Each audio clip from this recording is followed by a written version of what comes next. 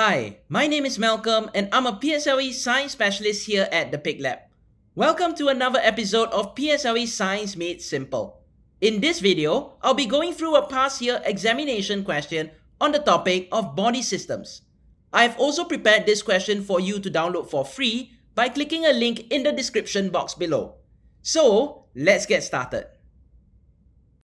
Question 15. Study the table below. Now, they want us to find out which of the following here correctly shows us the parts labeled A, B, C, and D. So, before we can even look at the options, let's try and figure out what parts A, B, C, and D are in the first place. Now, first of all, let's take a look at part A. We can see that part A removes water from the undigested food. Now, this is a function of which part of the digestive system?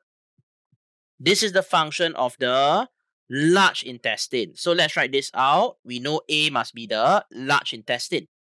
Next, what about for B? If you look at B, you can see that it produces what? It produces digestive juices. Now remember, what do digestive juices help to do? They help to carry out what process? Digestion. So I'm going to write this out. It helps to carry out digestion. Now, remember, which are the organs in the digestive system that can carry out digestion? They are the mouth, what else? Stomach and small intestine. But do we know what B is for sure? No. So let's take a look at C next. Now, if we take a look at C, we can see that it can produce digestive juices and it also passes food to the blood. Now, which organ is the one that will pass the digested food to the bloodstream? This is the function of the small intestine. So I'm going to write this out. We know C is the small intestine. Now what about for D? D is able to produce digestive juices. So this means that B and D must be able to carry out digestion.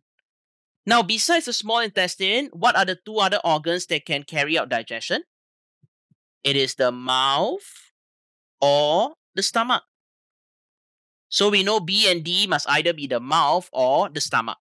So with this understanding, we can see which one of the following diagrams correctly labels the parts A, B, C, and D. So for option 1, let's start with A first. Remember, A is supposed to be which organ? A is supposed to be the large intestine. So if you look at option 1, did they label A as the large intestine? Yes, so option 1 is possible. What about for option 2? For option 2, did they label A as the large intestine? No, instead they label A as the small intestine. Which means is option 2 possible? No, so let's cross it out. Next, what about option 3? Did they label A as the large intestine? Yes, so let's put a tick. And lastly, what about option 4? Did they label A as the large intestine? No, in option 4, they label A as which organ? They label A as the mouth. So we know 4 is definitely out. Which means, what options are we left with?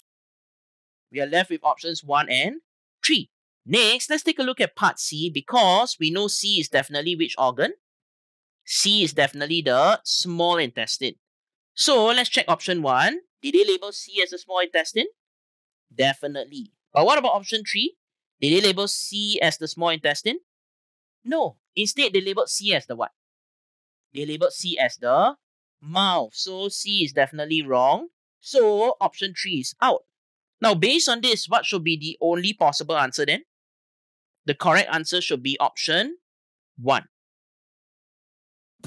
Thank you for watching. I hope you have enjoyed this video. If you found this video useful, do give us a thumbs up. If you'd like to check out more videos by us, do click on the links on the right hand side. Last but not least, don't forget to subscribe to our channel for more interesting videos. Thank you, and I'll see you guys next time. Bye!